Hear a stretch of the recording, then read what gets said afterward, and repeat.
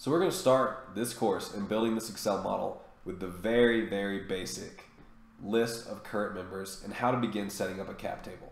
So open up an Excel, open up a Google Sheets, open up whatever it is that you're going to be using for this course, and let's go up here. I usually like to put the name in the top left corner of the cap table.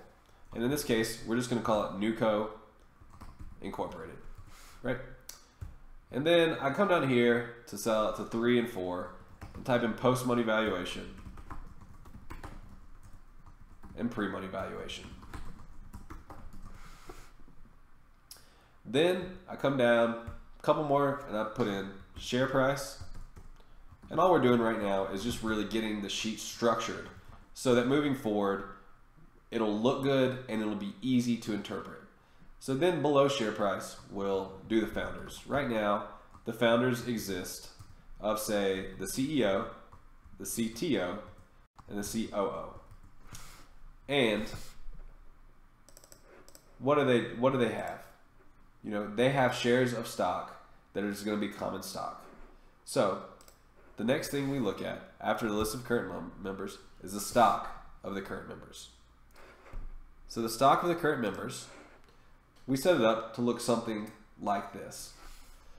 Go up here and type in common, and we go down to where these are, and usually I start with something like 1 million shares total. So if you divide 1 million shares total amongst the 3 people that are currently exist in the company, you would have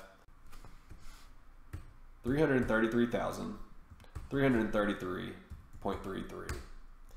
So what we can do is we can just copy and paste that number for each of these 3 founders, and they have equal ownership in the company as of right now. So let me show you how that works right quick.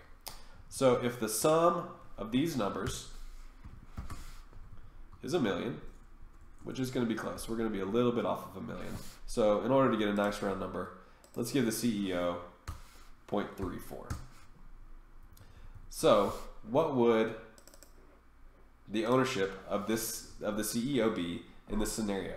The ownership of the CEO would be his shares divided by the total. So that is 33.33%. Now, in order to copy that all the way down, I'm just going to go up here and lock cell B14 so that I can copy it down.